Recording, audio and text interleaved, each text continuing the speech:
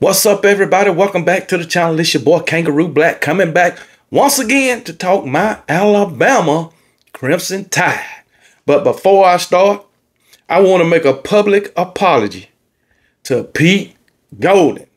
Pete Golden, I am so sorry for every negative word I spoke about you. I am so sorry for speaking negative on your defensive play calling while you was at the University of Alabama coaching my Crimson Tide defense. I am so sorry. This is a sincere apology coming from Kangaroo Black. I am sorry, as I said, for every negative word I spoke on your name, Pete Golden. As I always tell other fans, be careful for what you wish for. And now I gotta take my own advice. So Pete Golden, I hope you accept my sincere apology. But anyway, let me get on into the video and talk about what I want to talk about. I was looking at Bama Standard last night, and they opened my eyes. They opened my eyes. Smoke Dixon, Stephen M. Smith from Touchdown, Alabama, Marvin Constant, a great Alabama linebacker, Corey Miller, the father of Christian Miller, another great Alabama linebacker, Corey Miller. He is also a South Carolina legend. So if you're a South Carolina fan, you know who Corey Miller is. But those guys opened my eyes last night as they was talking about my Alabama Crimson Tide. And they wasn't only talking about the defensive side of the ball. They also was talking about the offensive side of the ball. And I agree with every single thing those guys said. Every word that they uttered, man. Everything, man. But anyway, talking about the offensive side of the ball first, yes. We have two dynamic running backs, and we wasting them. We are wasting them. Jalen Milroe, I believe, have 20 more carries than Jam Miller. Jalen Milroe got, I think, 59 carries. Jam Miller got 39, I believe. I don't have it up no more, but yeah, he got 39. And it is a daggone shame. And I know Jalen Milroe, some of his carries are from making things happen, scramble yards. But I'm going to say, even if that was the case with 10 carries as scramble yards or plays not designed for the quarterback to run. If it's 10, he still got 10 more carries than Jam Miller. And here it is, Justice Haynes only have 31 carries on this season. Freaking Jalen Milroe got damn near 30 carries more than than Justice Haynes. That's a damn shame. Here it is. You got Nate Frazier at Georgia. He's got 4 less carries than Justice Haynes. A true freshman at Georgia got 4 less carries than Justice Haynes. And Nate Frazier at Georgia really haven't got any playing time since the game 1 of the season against Clemson. But yet, he only got 4 less carries than Justice Haynes. That's a damn shame. And we used to talk about how last year Tommy Rees wasn't using Jalen Milroe in the right way. Well, guess what? Nick Sheridan, he's not using these running backs in the right way. Run the freaking ball.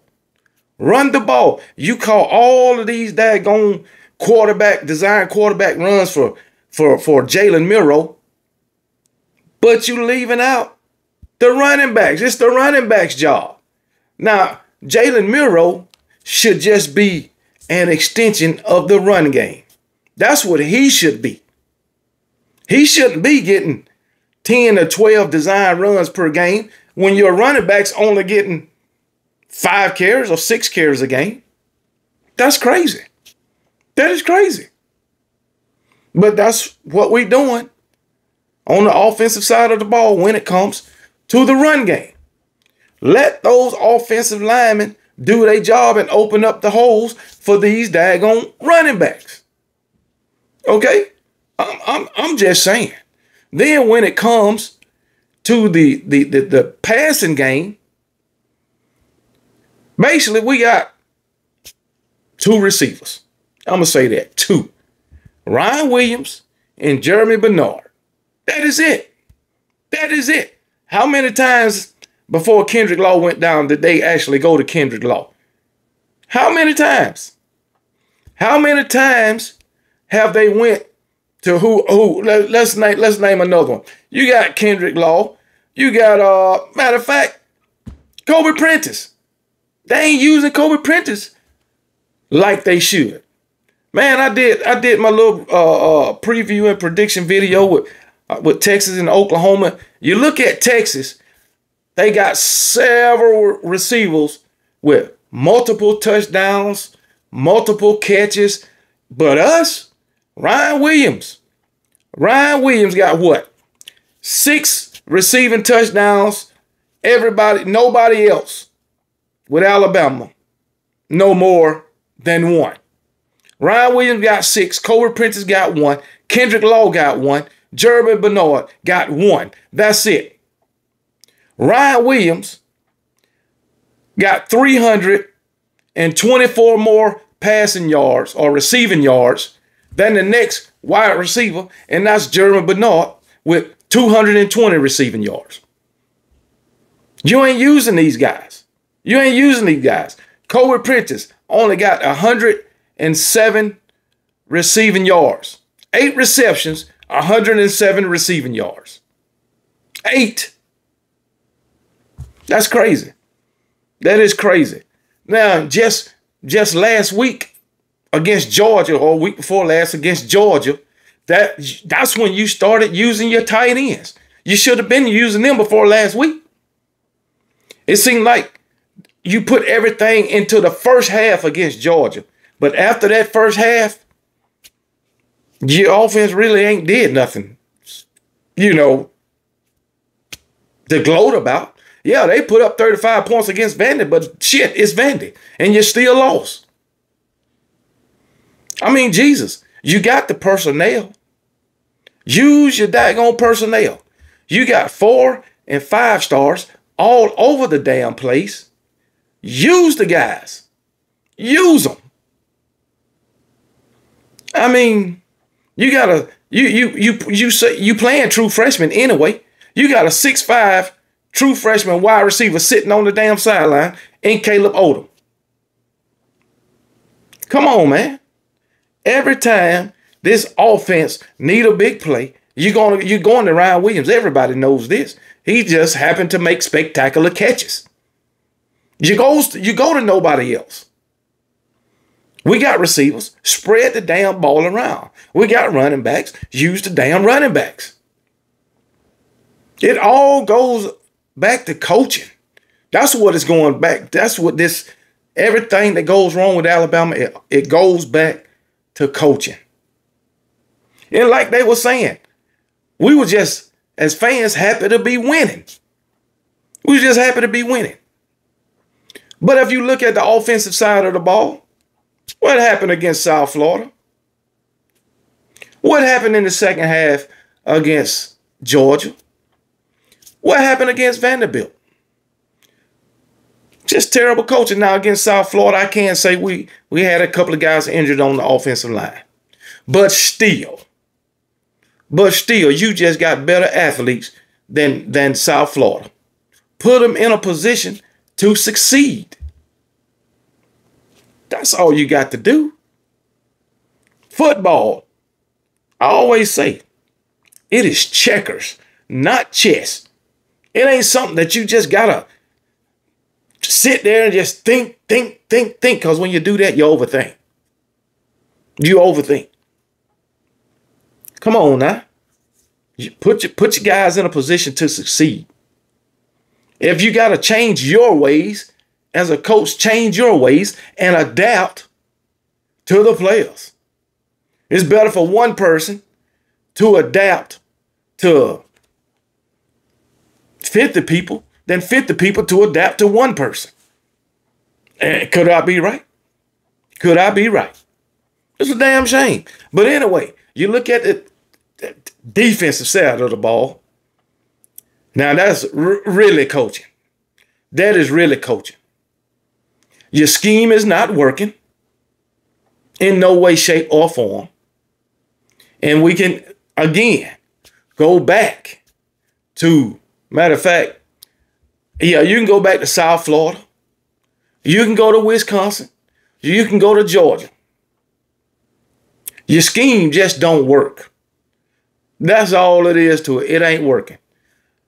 Kane Wilmington was going to have to, he got to do something else. And he got to try something else other than this 4-2-5. I know you want to stick with the 4-2-5, but damn, can you mix some 3-3-5 in there? Can you mix some 4-3 in there somewhere? That damn 4-2-5, whatever the hell it is, this shit ain't working. I'm just telling you that now. This shit ain't working. This Bandits and Wolves shit ain't working. Yeah, it was good talk. It's good to talk about in the off season. Well, the shit ain't working. We done seen the results of it, talking about it, being hyped about it coming into the season. Ain't giving the fans or the team the results that they was looking for. It is not. We got to get out of that shit. You won't send pressure. I ain't going to even say a quarter of the time. You just refuse. The only time Kane Womack really done sent pressure is in the first half against the Georgia Bulldogs. That's it. That's it. Defense can't get no penetration. Only time you do get something is the occasional time that you blitz and the linebacker just happen to get to the quarterback or happen to get the quarterback off his damn spot. That's when we get a interception or something like that. Incomplete passes. But other than that, you let this quarterback sit back there and pick your secondary apart. And with your secondary, it's not very good. That's what happens. That is what happens. You got to send pressure at these quarterbacks. You got to send those edge rushers. Oh, Lord have mercy. As a matter of fact, you're doing all this rotation in the secondary with cornerbacks and safety. Where's the rotation in the front seven with the defensive line and the linebacker? Where's the rotation in that area? Because I ain't seen it. I ain't seen it. And then now you got Jaheim Otis, redshirt and playing in the transfer portal because of lack of playing time. Yeah, he's been banged up, but damn. You just going to let him sit on the sidelines? Hell, Elijah Pritchard was banged up, but you put his ass in there against freaking South Florida, and look what happened. Alabama went on to score 28 unanswered points in 6 minutes. So putting daggone Jaheim Otis can't hurt too much. Defense ain't doing shit in it damn way. Come on, man.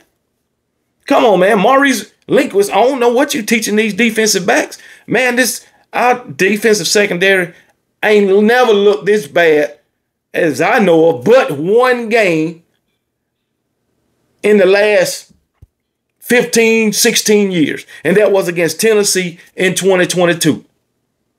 When Hendon Hooker and daggone Jalen Hyatt was wearing their ass out. Other than that, secondary been all right. Our defense was never this bad under Pete Golden. Even though we gave Pete Golden hell, our defense never looked this bad. As of right now, Alabama defense is ranked 11th in the SEC.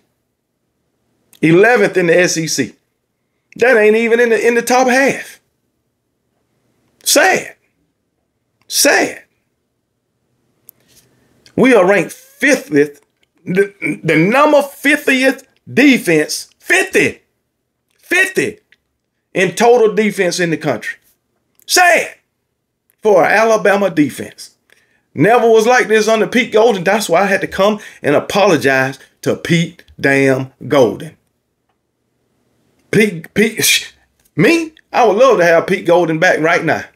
Love it. That's why I say Be careful for what you wish for. The grass ain't always greener on the other side. And like those guys were saying last night on the Bama Standard, according to everybody, Kane Womack was a home run hire. Shit. That's a lie. That's a lie. And you know, I always give these guys some time. Give them some time. Shit. Not Kane Womack. Not Kane Womack. Not with this 4-2-5 defense. I am not. I gave him some time. From damn, what is it? From the halftime of the Georgia game, you saw what happened in that second half. And you seen what happened the entire game against Vanderbilt. That's enough time for me. Terrible. Terrible, terrible, terrible. Secondary, straight terrible. All right? So, hey, it is what it is. Then they talking about fit. Do these coaches fit with Alabama football? That's another question. Does Kalen DeBoer fit with Alabama? Now, we know Kalen DeBoer is a winner. He done won everywhere he done went. But at Alabama, is he a fit? Now, I am not going to give up on Kalen DeBoer. I think we need to give him this season, at least this season. I'm not going to give up on him. But he's going to have to get a little more tougher on these guys. And they got this culture. We already see a culture change. We seen it in the offseason. Freaking music at practice. Ice cream trucks at practice. Everybody in front of the camera. And me, for one, I would say, hey, I like this change. The guys are buying into this. Well, guess what? Now you see the results of the music at practice, the ice cream trucks, everybody get to talk to the media. Everybody is friends now. And now you see the results. And you really seen it against Vanderbilt with Malachi Moore. You see it now. Even Jalen Miro dancing when you losing. Who does that? It's sad to say that I have never seen my Alabama Crimson Tide act like this. I'm going to just tell you that right now. But I can't give up on my Alabama Crimson Tide. I'm not giving up on Coach Kalen DeBoer. But that damn Kane Womack, no faith whatsoever from KB. Pete Golden, we need you back. We need you back, Pete Golden. Kevin Steele, where you at? I need you. I need you. Greg Byrne, call one of those guys. Whatever you got to do to get Pete Golden back, get him back. If you need to bring Kevin Steele out of retirement, please give him the money that he wants. I think the offense, it can do what it need to do. It can get better. We can start using the running backs and putting the offensive guys in a position to succeed. But this damn Kane Womack just refused to do it. So, hey, it is what it is. I just want to get my few thoughts out, and I'm done with it. Vanderbilt game is behind us now. Ain't no use to keep talking about it and dwelling on it. But I just can't get it out of my damn mind. So, and beating South Carolina this week, if we do, that still ain't convincing me. Not when it comes to Kane Womack. Because I'm sure he'll revert back to the same shit. If he ever get away from it. So, hey, it is what it is. I just wanted to give y'all my thoughts. And y'all remember to be blessed. And KB don't give a piss about nothing but the Tide. And roll damn Tide.